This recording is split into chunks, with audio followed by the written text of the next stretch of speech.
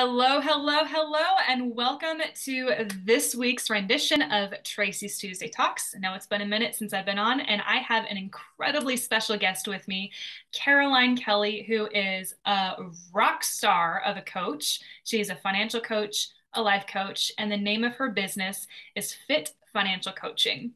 And today, we are bringing the topic to you right before the holidays: legal money schemes making you broke, and how to be a smart consumer. So, Caroline, introduce yourself and tell us about that letter that you sent that got us onto this topic. Thanks, Tracy. It's wonderful to be here. It's great to be with a rock star coach. You are amazing, and you are just an amazing person to be a part of this. Active financial coaching, what we do is we work with people, mostly individuals, parents, and families, also people facing divorce, dealing with their finances. So what got this going together was a conversation you and I had about a letter I received from my mortgage company who wanted to help me during this financial situation we're all going through to make my life a little easier. You are the only one in the entire country who's gotten this letter.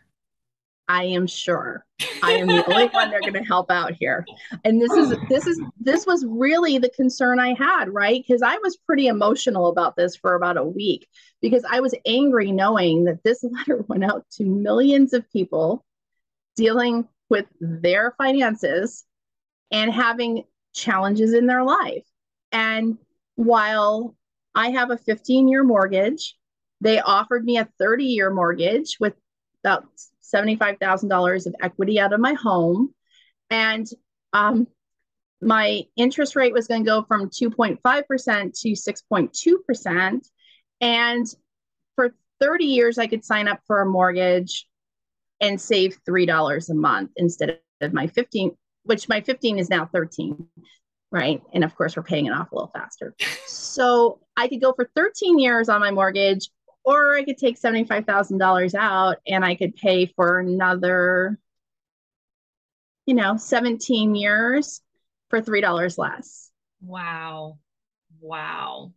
Just, it's like these companies who send out these letters or have these marketing schemes, which, by the way, for our audience, the definition of a scheme, because we are using it in the proper context, is a large-scale systemic plan or arrangement for attending a particular object or putting a particular idea into effect.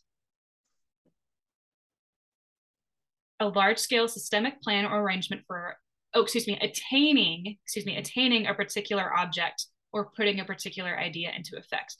So the idea behind these schemes is to make them rich, yeah, and people broke. Right. But also letting you feel like they're helping you. Right. That's how they get you. They think that they make you believe that they're doing you a favor when in fact they are damaging your long-term wealth. And a great example of this is not only those mortgage letters that you get, which I get probably about 6 of those a week on an easy week. I get like 3 or 4 a day sometimes. The public student loan forgiveness programs. We're going to hit this nail right on the head and tick off a lot of people right now. But we want this information to be out there and to help you think for yourself whether or not it's a good idea. So, Caroline, run us through what the public student loan forgiveness program is. So, the Public Student Loan Forgiveness Program is a program that allows individuals to work in public service, so mostly in their community, and over a period of time, they can go ahead and get their student loans forgiven. I believe it was a 20-year program. Now it's a 10-year program, right? 10, it was 20, now it's 10. At the current moment, there's a projection of 10 years, right? To allow people to forgive their student loans. There's a lot of guidelines to this. So people think, oh, I'm just going to do that. And then they don't realize there's some fine print, right? A lot of fine prints, a lot of fine prints. A lot of fine print involved in that, right? And then what happens is you are now locking yourself into a career that you may not for the next 20 years. And that's great to have a career for 20 years. You know, you and I've talked, I had a career before I retired for over 20 years. I retired early, right, from it. That's great to have that and to serve our community. I definitely love that from people. But the problem is the long-term cost of this.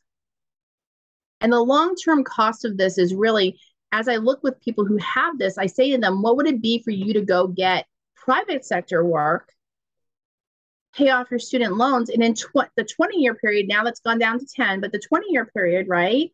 When you look at how much of a salary difference of individuals taking, it's usually more than what the student loan was. Yes. And I've had clients and consultations with people who are all excited about getting their student loans forgiven through this program, not realizing that they have to make 120 payments on time, not being late in full for the 10-year program. Yes. They have to be part of a agreed upon nonprofits or public service agency. They cannot work in the private sector to make more money. And usually those jobs, more often than not, because it's public service, pay you a lot less. So a perfect example would be inner city teachers. And the example that you talked about earlier, nurses who decide to work for a specific agency making peanuts compared to what they could be elsewhere. And now this number is rising up because this program's gotten a lot of heat lately, but only about 2% of people qualify for this program, and you have to apply for it after being a perfect little angel for 10 years paying on your loans. And you're still paying 120 payments. So you're still paying on this loan. Mm-hmm. And not only that, but I've had people say that because they were getting for this program, for this forgiveness, the interest has been racking up because their minimum payments are not even covering the interest on it. So they owe more now after paying on these suckers for 10 years than they did for what they took the loan out for originally, when it could have been paid off in 3, 5, less than 10 years. Yes. Yeah, absolutely. If you have a nurse that's working and they're working hard, and listen, I believe in public service. I worked in public service for a long time. I didn't do it because I had student loans and was trying to get rid of that. I did that for another reason, right? So I believe in that completely. But the thing is if you have a nurse that has a huge student loan debt, becoming a traveling nurse for 2 years will clear your student loan debt. And now you can live the rest of your life. And if you want to go to public service, go for it. Yeah. Now you can afford it and you don't have this debt hanging over you. Yeah. So there's ways to do this as a consumer that's better for you. And sometimes these angles that you're hearing and seeing, and 99.9% of the time, these angles really are not in your best interest. These are the best interests of the company selling you or providing you the product or providing you the service. Yeah. Yeah. And not only that, but I don't want to give 10 years of my life and how I live my life to a government program that may potentially possibly forgive a student loan. Right. And that's the thing is when you come in as a consumer looking at this, you have to look at 2%. Is this going to be your situation? And don't forget, student loan forgiveness program, anything they forgive is taxable income on capital gains for you. So that means that when they do forgive it at 100,000 or 75,000 or 50,000, that's added that year to your taxes, and you've got to pay the taxes on that money. Yeah. And if you've been working at it in a way that you weren't able to do that, you've been paying 120 months. Now you've got to pay the difference off in taxes. So while you get a reduction, it's not a true forgiveness because they're not forgiving the whole entire loan for your service. They're forgiving a portion of the loan that sometimes, if we look at it, doesn't balance to the difference of what you could have been making and paying it off on your own. Mm-hmm. I find, and I know we've talked about this before, that people we work with are the best champions for their life and their money. Yes. And that's what being a really good consumer is. Yeah. Yes. Being a champion for your life and your money. Yeah. Amen to that. Mic drop. Boom. So, what are some other schemes that are legal that make you broke? Well, we've got a few of them, right? There's some sales tactics out there. So we've all been up late night, not sleeping, and seeing the commercial for lose weight and make money, right? My husband looked at that because he didn't see the fine print, and he's like, how do they make money losing weight? Well, you have to pay into that. And then there's a program, right? And then you get some money back. So people have made $2,800, but they had to pay $1,800 to go into a program to do that. And if they make it, then they get their money back. So there's a true aspect to this. So what you're saying is the money is supposed to be that you pay into it is the incentive. And y'all, I have fur babies that are my children, and my basset hound is acting like a toddler. So forgive me. No, this is real. This is real life. You're real perfectly talk. Fine. Real talk. Real talk. So the incentive, as it were, is you pay, let's just say $1,000, and you say that you're going to lose 50 pounds. Yeah. In a set period of time. If you don't lose that 50 pounds in a set period of time, or however much, you don't get your money. They'll get your money. But supposedly, if you do, then you get $1,600 or however much the pot is. Right. Y'all. So what you're doing is gambling that you're going to lose weight. Not only, yeah, exactly. It's a lottery ticket. Yeah. A lottery ticket. And y'all, let's do some simple math. What's 1,600 minus 1,000? $600. So think about that as how are they playing to your emotions? And please read the fine print. Please read the fine print. Another marketing scheme that we run into as coaches is the reverse mortgage. Do you want to explain this one, Carolyn, or would you like me to? You go ahead. Hey, you got me in public student loan forgiveness. I'm going to sit back and listen to you talk about this one because I know reverse mortgage is a big one for you too. Especially. It raises my hackles. So a reverse mortgage is, as it sounds, it's a reverse mortgage. So a mortgage is when you buy a house, you're borrowing the bank's money to get the house, and you pay the bank back. Yes. In a reverse mortgage, you give your house essentially to the bank, and then they give you a monthly stipend or payment or whatever. So basically, this ticks me off the most. This is targeted at people who are age 62 years or older. So it's specifically targeting the elderly. And it's basically preached at as a means to stay in your house when you're older and you're having financial troubles. So you're giving your house to the bank.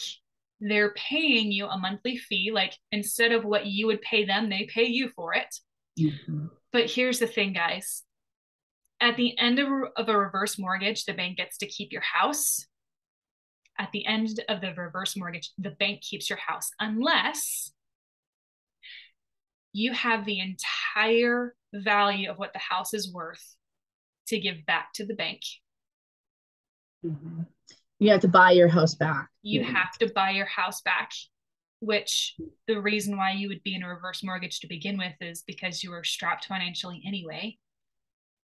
And if you still owe on the house when you die, either the bank gets to keep your house, or your beneficiaries have to pay the bank to be able to keep the house. Yeah. And this is a big one when we talk about thinking ahead, right? Thinking down the road, is if you get a reverse mortgage for $500,000 on your home and the market plummets, we've seen that a few times, right? The market plummets and you pass and your house is only worth $350,000. Now there is a $150,000 difference on the home. And because of that, you're in people who would inherit your estate it would take away everything else. And then anything left over, your estate's responsible for. Yeah. So it's a big one. It's again, it's almost a gamble on that, right? What's this looking like? And what are you trying to do? Oh, cash out your things. A great option for this that I talk to a lot of people about is downsizing in your home. If you want to take equity out of your house and your family's grown and the yard's too much or anything like that's happening, what does this next season of your life look like? We really need to start going away from those emotions of, oh, fix it real quick and it'll be okay. Because it's not. What does it look like for your next season? Are you going to be traveling and you just want to have a nice townhouse and that's great for you? Do you want to keep the family home? Maybe you do. Maybe it is sold to someone in the legacy of your family and you have something that's more beneficial for you for what you need. Yeah. There's lots of options for people out there rather than what they feel will be a quick fix. Mm-hmm. And so many people try to get that quick fix. Yeah. And speaking of quick fixes, our next one, refinancing and home equity lines of credit. Ooh, yeah. HELOCs. They're great. Yep. Throw the ARMs in there too, because have you seen lately ARMs are coming back? ARMs, adjustable rate mortgages. Yes, I have. Adjustable rate mortgages. In the article I was looking at said adjustable rate mortgages return, but they're not the same as they used to be. How are they different? Please tell. There was nothing in the article that explained that to me. Because the market is still up, I guess. I don't know. So yeah. So let's talk about these. So HELOCs, borrowing on your home. On the equity of your home. On the equity of your home. The letters that I get from mortgage companies, I won't name them. Yeah, let's not do that, please. Several, I don't want to get sued, because they probably would. Mm-hmm. They say, take the equity out of your home to pay off debt. Really, that's just transferring debt. To give yourself the kitchen you've always dreamed about, to put money in the bank and savings. What people don't understand is a home equity line of credit is essentially a second mortgage on your house. Right. And I say that because, and I've had clients have these who wanted to move, but they couldn't because they had a $14,000, $15,000, $20,000 home equity line of credit that they were underwater on. They had to pay that off before they could sell their house. Correct. So if your home has a value, again, we went through this example before with the reverse mortgage. If your home has a value of $500,000 and let's say you owe $100,000, so you have $400,000 in equity in your home. If you borrow that money, of course, you've got to pay it back. So your mortgage now increases. But if you have to pay that back, what happens is if your house goes down to that 350 again, and you have to pay back the difference. You sell your house at 350, you have $250,000 to throw at this loan, but the difference has to be paid back to the bank at the time of the sale of the home. It's not, you either have to go get another loan and start paying that off, but then let's see, where is the consumer at? The consumer doesn't have a house. The consumer doesn't have a down payment for the next house, right? So you're renting, you're going into a rental issue here. So you're really seeing the value, the devaluing of your assets when you deal with this. And not only that, but the interest rates on these HELOCs is insane. They are. It is. It's 14, 15% from, I just had a conversation with a lady. She's like, yeah, I'm just going to use my home equity line of credit to pay off my credit cards and then take out another home equity line of credit and pay off this other debt. And it's just like, you're falling into a vicious cycle of using your house as a bank when that should be your largest investment to build wealth. Right. And that's a big part of this, right? The biggest thing that they see with millionaires is that millionaires have assets in their retirement and their home value. That's like the biggest 3/4 of someone's equity. Sometimes the whole entire thing can put you in millionaire status. So people who want to be millionaires, the truth about that is that's where it is. It's not just this big nest ball of money somewhere. Your net worth is, what you owe over what you own. So when you're looking at this and you're going into these things, it really makes you want to say, hey, wait a minute here. Yeah. We, ARMs are, again, adjustable rate mortgage, which means now you let the bank just change your rates. So for 5 years, it's locked in at 1%, but after 5 years, it can go up to 17. They send you a letter saying, oh, wait a minute, your adjustable rate now is, 17, 18%, 15%, 11%, whatever that would be. Yeah. Definitely. So. And what we teach is, if you want to get rid of those credit card debts, if you want to just have that nice kitchen, if you want to have the money for that project, follow the 7 baby steps.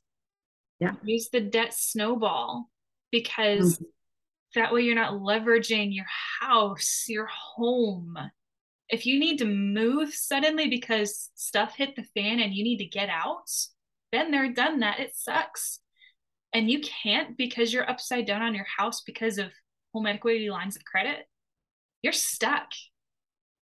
So the way to get out of debt is using that debt snowball method. And Carolyn and I would be more than happy and excited to share with you more about that. I've done a Tracy's Tuesday talk on that. Look that up on YouTube. Yeah. And what more do you have to say on the home equity lines of credit ARMs? I think that there's, of course, as coaches, we deal with 80% behavior, 20% numbers, right? And as you were talking about people doing HELOCs, ARMs, things like this, these types of things of borrowing the equity in your home to pay your credit cards off, to pay this off, what you're not doing is you're not addressing the behavior. And how many times have you worked with someone? I just had someone the other day that I was talking to. They got a loan to pay off their credit cards. They maxed their credit cards out again because they didn't correct the behavior. They did it 3 times. Now they have 3 loans to pay off, and their credit cards are maxed out on the 4th time. On the 4th time, they've now said, listen, we need to stop this. We need to stop this behavior. Something has to change. And now you're sinking into more and more debt.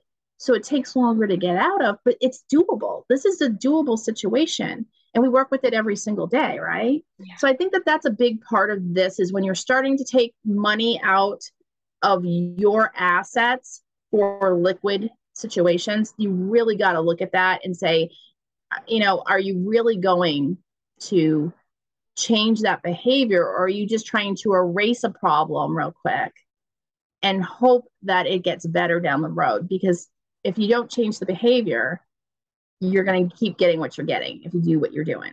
Exactly. So I think that's a big one to address on that behavior end of this is we're seeing how people are doing that, right?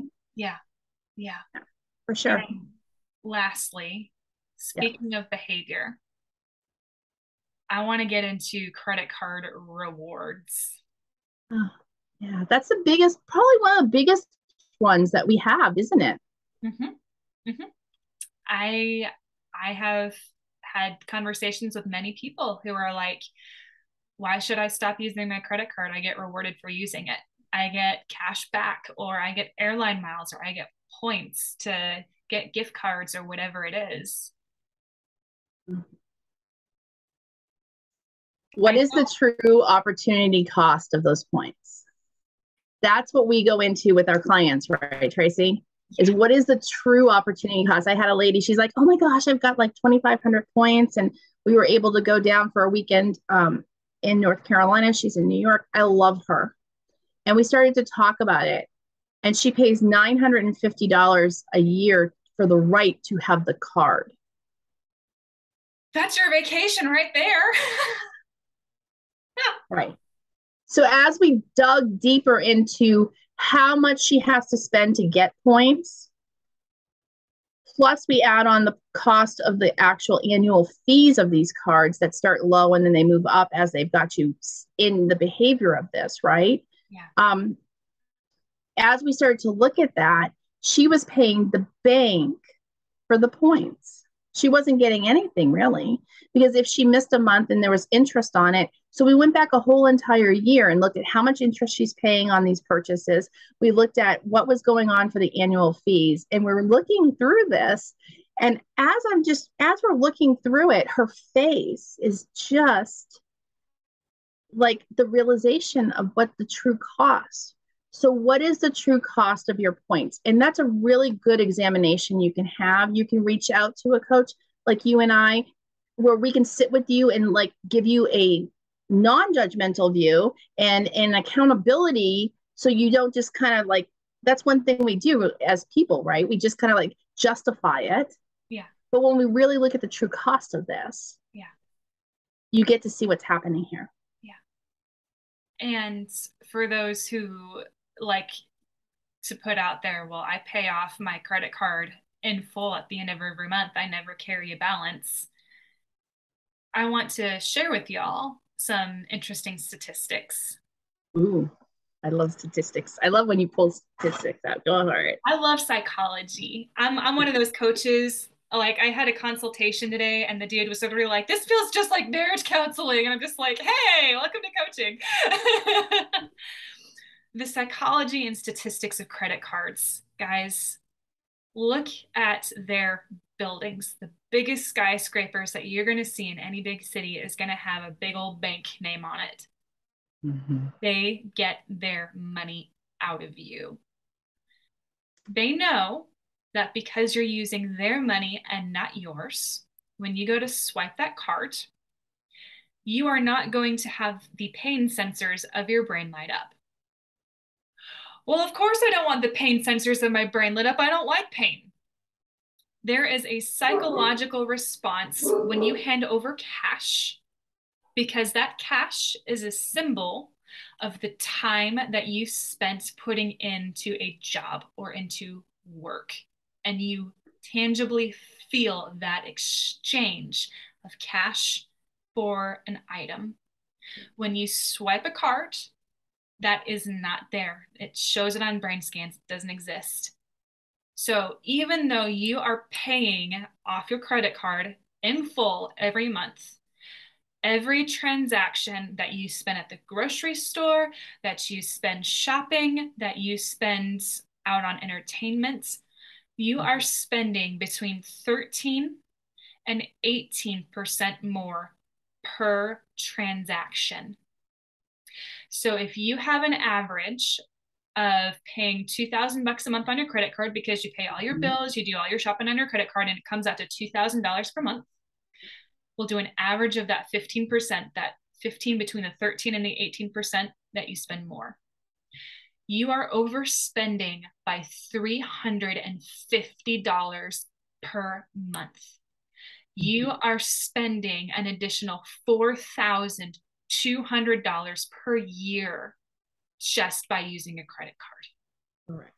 And the transaction fees that the retailer is paying for you to use your card is reflected in your sale price of your item that you're purchasing. So those are things that are rolled. It all rolls down to the consumer. And I think a big part of this and a great challenge for people who are watching this is to take 1 week out of their life and just put the credit card to the side for a minute and use a little bit of cash along the way. Not on everything, but look at some things. Food, eating out, those are the big ones, right? Yeah. Maybe if you're spending in a certain category that you're kind of like, oh, that's really taking over my budget. Just in 2 or 3 categories, use that cash and see where that's going. Because what's happening is you're paying a credit card bill of $2,000. but you're not seeing where that money's going. And then people say, hey, last year I made X amount of dollars. I don't know where my money's going. Intentionality when it comes to your money is so important. It doesn't mean that you can't go out to dinner, or you and your significant other or a date or anything can't go on a date, or you can't go out with the friends on Friday night. What it means is there's a value to doing this. Mm-hmm. And what does this look like for you? Yeah. I had a conversation with a lady who, I don't know if she still works for American Express, but she said that she worked for American Express. And when she realized that they were spending more than they were bringing in each month, she decided to stop using the credit card, because that was a new thing. That was a new habit that they picked up. And she's like, I immediately felt the difference from using a credit card to a debit card and cash. Yeah. And we see it in our clients in how much they're spending, because they all of a sudden have a weight of the purchase. They feel the weight of their purchase right then and there. You don't feel the weight of a purchase when you lump it together like that until that time comes that you're overspending your income, or something happens and you get sick and can't work, or your income can't come in, or God forbid, things that I see a lot, a marriage breaks up, right? And that now you're from two incomes to one income, and you have a whole behavior change on top of a behavior change, right? Mm-hmm. So there's a lot of things like that that are happening. Yeah. So life happens. It's always going to happen. And it can happen to you, and you have to be, you have to respond to it or react to it. If you want to be reactive to everything as it's coming at you, there's a lot of anxiety and stress in that. Being responsive to your life is calmer. You and I are calm people because we're responsive to our lives, right? And we help show people that. Yeah. But you can be responsive to your life and you can enjoy life. That's not saying you can't. But being reactive to life means there's a bigger payout at the end. Yeah. And a lot of that is your mental and your emotional health. Not correct. And mental and physical health too. Because mental, emotional, and physical can happen, right? Yeah. Yeah. Yeah. So ask yourself, when you come across any of these, we covered a lot of ground. We talked about public student loan forgiveness programs, talked about reverse mortgages. We talked about those losing weight for money schemes, scams, whatever it is, credit card rewards, reverse mortgages. Anytime that there is a program that has to do with money, ask yourself, how do they make their money? What's the fine print? And what is the cost of this long term? Wealthy people ask how much. Broke people ask how much is the payment. I agree completely. More beautifully said. How much is this going to cost me? Yes. So, Caroline, thank you so much for joining. If people want to get a hold of you, what's your contact information? They can reach out to me at coachcarolineaz@gmail.com would be my great email address to reach out to me with questions. And then that would probably be the best way to find me as far as reaching out. So Coach Caroline, CoachCaroline, AZ as in Arizona, at gmail.com. Okay, awesome. And as always, thank you for joining us. If you want to reach out, please give me a call, text, or an email, or drop a message in the chat box for this as well. I'd love to come alongside of you. And if you feel like that you are sick and tired of having schemes manipulate you and you feel like you can't get ahead in your finances, please reach out. I'd love to have a conversation with you. It'd be a great conversation for them to have. That's for sure. Oh, yes, indeed. Well, thank you so much and have a blessed day, guys.